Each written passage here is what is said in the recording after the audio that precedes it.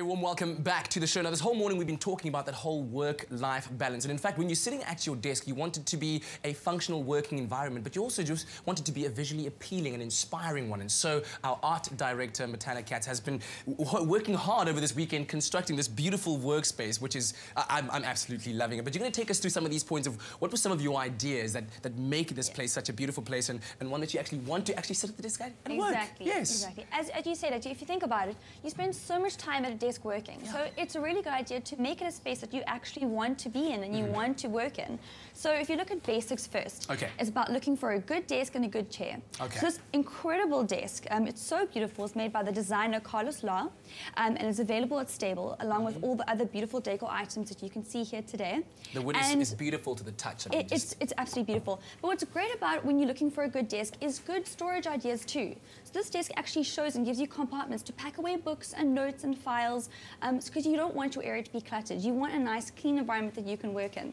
And then when you're looking for a chair, look for something that's going to be really, really comfortable and give support for your back, as you can see over here. And also the design's really beautiful. So once again, it fits in with your home, with your decor at home. It works really beautifully together. So those are the first two things you're going to look at. And I guess depending on how creative you are, they don't always have to match exactly. They don't have to match exactly. From totally different worlds. Exactly, it's up to you.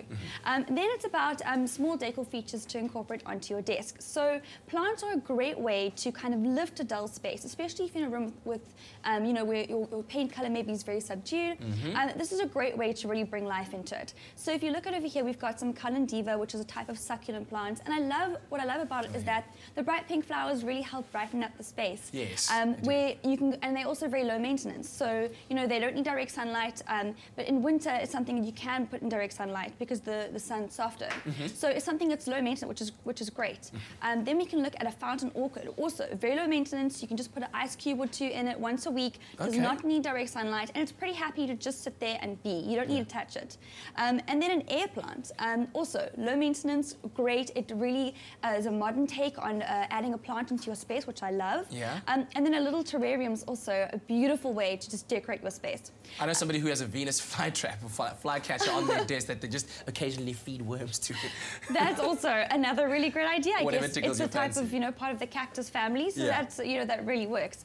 Then some really beautiful decor features that are fun to kind of play with. So take a spoof on kind of like, you know, your standard coffee mug, or a really beautiful bowl to keep snacks in.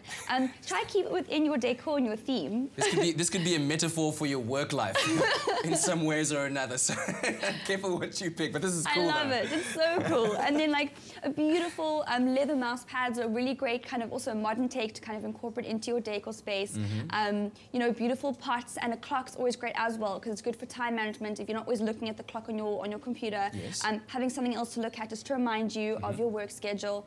A beautiful lamp is always a good thing to invest in, especially if you're in a space that needs a lot of light and is in a kind of dark area. And then I think what's great is also having inspiration around you. So think about really great books, design books and magazines, depending on your industry, and a mood board.